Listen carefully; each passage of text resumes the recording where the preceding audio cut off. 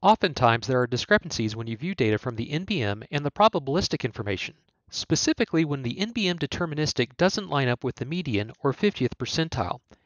It's important for us to go through a quick overview as to why this is the case and the implications when trying to create DSS briefings as we are mixing probabilistic information with something labeled as deterministic.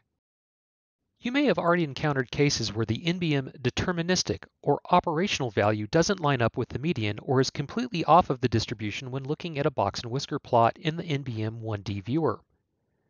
This is because the NBM deterministic or operational value does not come from the probabilistic dataset.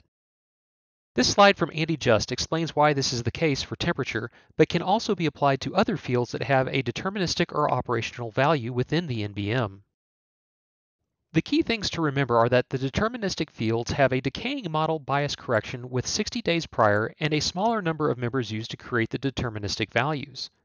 The probabilistic fields use the full 171 members in the first 24 hours, but drop to around 115 after that and uses a basic bias correction out to 72 days.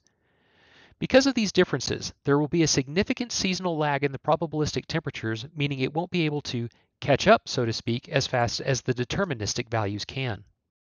The biggest takeaways are that the NBM deterministic or operational values seen in WSUP, DESI, and the 1D viewers do not fall out of the probabilistic data.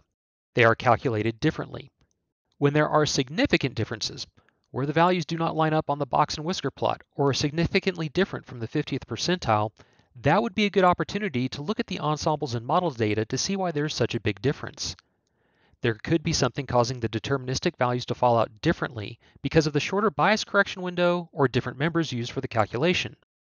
If the median and deterministic values fall close to or on top of each other, view that as a sign of confidence that the NBM has a good handle on the forecast and there isn't anything in the data causing a significant difference.